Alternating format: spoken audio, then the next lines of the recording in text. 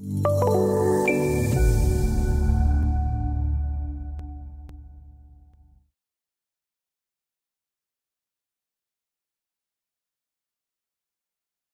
the previous section, we attached a raster image of a location map.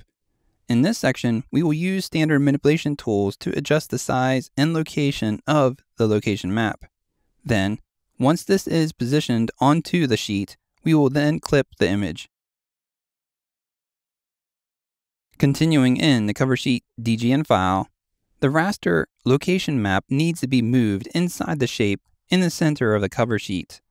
So for this task, we are going to select the Move tool. From the keyboard, we'll press the C key to invoke the AccuDraw shortcut, Center Snap Mode.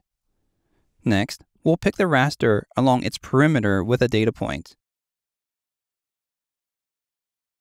Again, we'll press the C key to invoke the Center Snap Mode. Then, we'll move the cursor to the rectangular element in the center of the cover sheet. Once snapped, we can then issue a data point to move the raster. In the Raster Manager, let's verify the location map PNG is selected.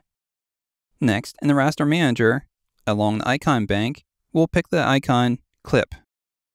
Then coming into the Tool Settings window, we're going to set the following options. For the method, element, and for the mode, clip boundary. Now, if we were to look closely, there are actually two square shapes in the center of the cover sheet. We need to pick the inside shape with the data point, clipping the raster image. And with that, we are finished the cover sheet. We just need to perform a fit view, followed by Save Settings. In this lesson, you learned how to use standard manipulation tools to adjust the size and location of the location map, and then clipped the image.